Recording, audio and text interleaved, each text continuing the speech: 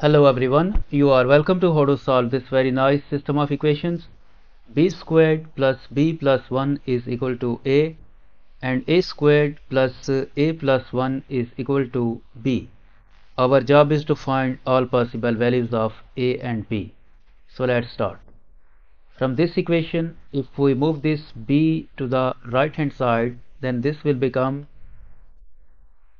b squared plus 1 is equal to a minus b. Let's call this equation number 1.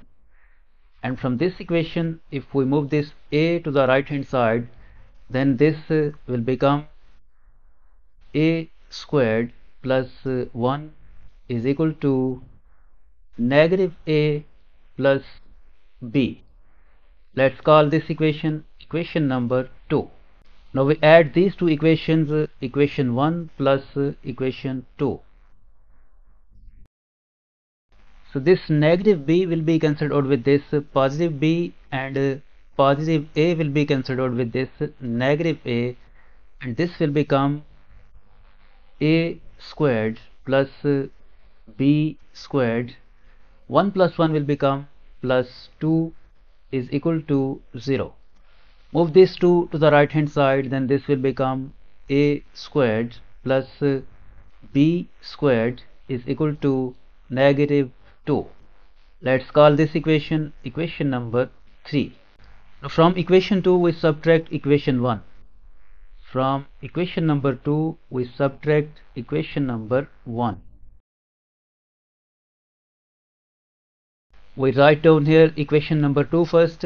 Equation 2 is a squared plus 1 is equal to negative a plus b, and below this equation we copy this equation number 1, that is b squared plus 1 is equal to a minus b, and we subtract these two equations. Since we are subtracting, this positive sign will become negative, this positive will become negative, this positive will become negative, and this negative will become positive.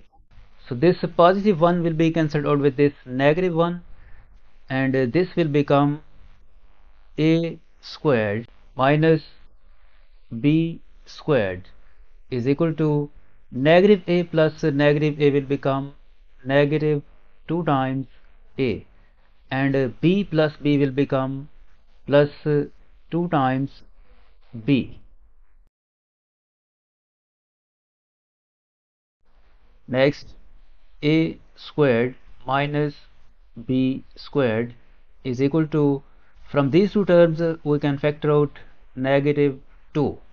In bracket left a minus b, and this a squared minus b squared can be factorized as a plus b times a minus b, and we move this negative 2 times a minus b to the left hand side. This will become plus 2 times a minus b is equal to 0. As you can see, this expression a minus b is a common factor, so we factor out this a minus b, and in bracket left this a plus b and this plus 2. In bracket left a plus b plus 2 is equal to 0. From here, either this expression a minus b is equal to 0, or this expression a plus b plus 2 is equal to 0.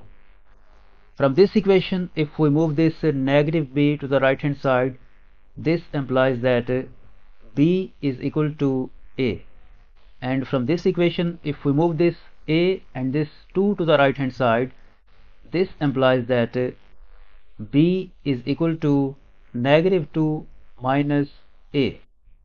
Now we recall equation number 3. Equation number 3 is a squared plus b squared is equal to negative 2. Equation 3 is a squared plus b squared is equal to negative 2. We also copy here equation 3, a squared plus b squared is equal to negative 2. First we solve this one. In this equation we replace this b with this value of b, a. So this will become a squared plus again a squared is equal to negative 2. 1a squared plus 1a squared will become 2a squared is equal to negative 2, and we divide both sides by 2. So this 2 will be cancelled out and this 2 will be cancelled out, and here left 1. So this will become a squared is equal to negative 1, and from here we take square root of both sides. So this square will be cancelled out with this square root, and from here we get that a is equal to plus minus root negative 1.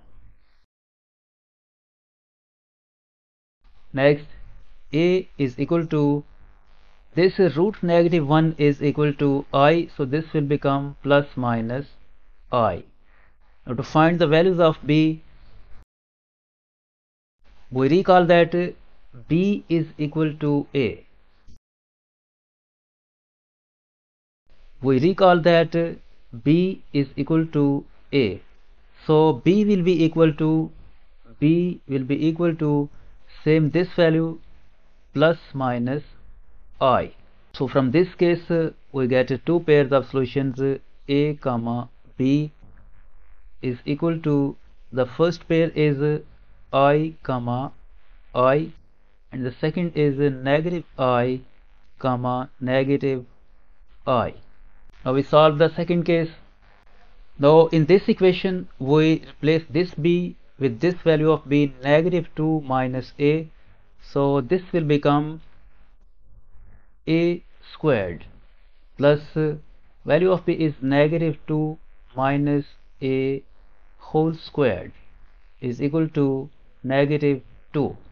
By using this algebraic identity, x minus y whole squared is equal to x squared plus y squared minus 2xy. This will become a squared plus negative 2 squared plus a squared minus 2 times negative 2 times a is equal to this negative 2.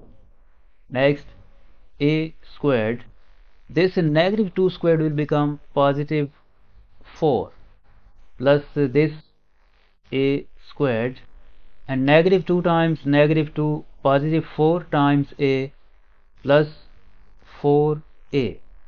Move this negative 2 to the left hand side, this will become plus 2 is equal to 0, and this a squared plus a squared will become 2a squared, and this 4 times a plus 4 times a, 4 plus 2 will become plus 6 is equal to 0.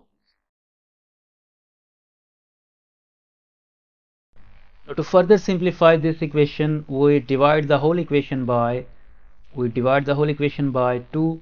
So this will become a squared plus 2 times a plus 3 is equal to 0.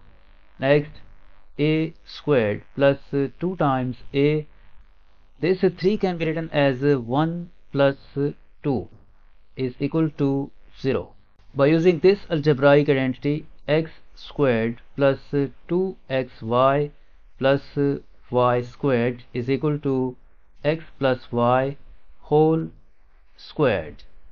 This a squared plus 2a plus 1 will become a plus 1 whole squared plus 2 is equal to 0. Move this 2 to the right hand side, this will become a plus 1 whole squared is equal to negative 2, and from here we take a square root of both sides. So this square will be cancelled out with the square root, and at left hand side we are left with a plus 1 is equal to plus minus this root negative 2 is same as root negative 1 times root 2. Next, a plus 1 is equal to plus or minus this root negative 1 is I times this 2. Move this 1 to the right hand side, this will become a is equal to negative 1 plus minus I times root 2. And to find the values of b, we recall the equation. We recall this equation, b is equal to negative 2 minus a.